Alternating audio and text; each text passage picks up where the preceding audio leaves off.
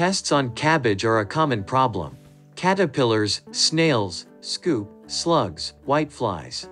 All of them pose a threat to the crop. Of course, there are many chemicals for pest control, but many of them accumulate in fruits, have a long waiting time and are harmful to the human body, so they should be used in extreme cases. In order to get an environmentally friendly harvest, gardeners have recently increasingly resorted to folk methods. One of these is the use of essential oils. Essential oils, having a pungent odor, repel pests. For example, using oil of lavender, peppermint, cloves, or citrus. You can protect cabbage from many pests.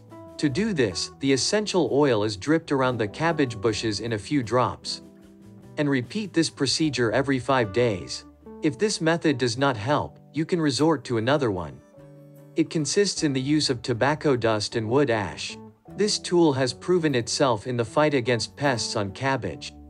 All you need to do is mix tobacco dust and ash in a ratio of 1:1 and powder the ground around the cabbage. You can also powder the cabbage itself. This procedure is repeated every 7 to 10 days. And as a rule, there are no pests on cabbage after such procedures.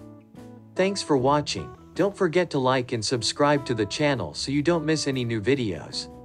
Good harvests!